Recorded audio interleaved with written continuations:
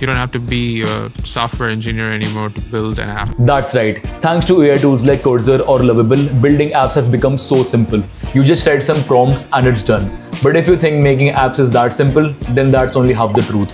If you have actually tried using these vibe coding tools, then you have probably faced the messy truth. Your AI keeps hallucinating, the designs look bland, and your app only works half the time. The truth is, prompting alone won't help you build anything serious. I have personally built over 40 plus MVPs for founders worldwide and have scaled my AI agency to over 100K. And I did this not by using some fancy tools or secret prompts, but by using the right systems and AI workflows that I have perfected over the last 11 months.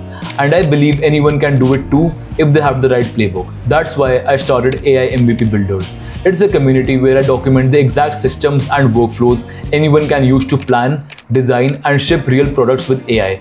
I launched it just 4 months ago and already hundreds of builders are inside, asking great questions, sharing their builds, and pushing each other forward. So if you're serious about building with AI and want to be a part of this journey, just comment build down below and I'll send you an invite to my private community.